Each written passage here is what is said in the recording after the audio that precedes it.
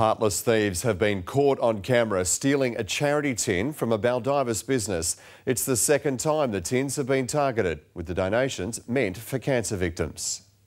Opportunistic and brazen, within just seconds, this woman steals the charity tin, making off with more than $300 in donations. It's just absolutely disgusting. It would pretty much be a low life to actually, because obviously there's big stickers and notices all around the tins what the walk is for. It happened last Wednesday morning at the Chase Bar and Bistro in Baldivis.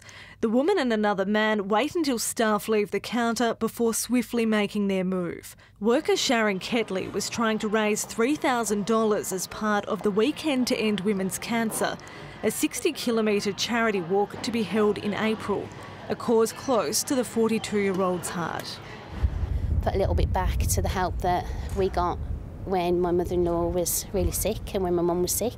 It's the second time Sharon's charity tins have been targeted. Another tin with $700 was stolen 6 weeks ago.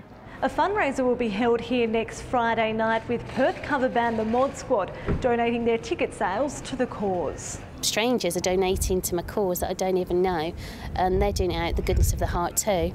Emma Sheridan, 9 News.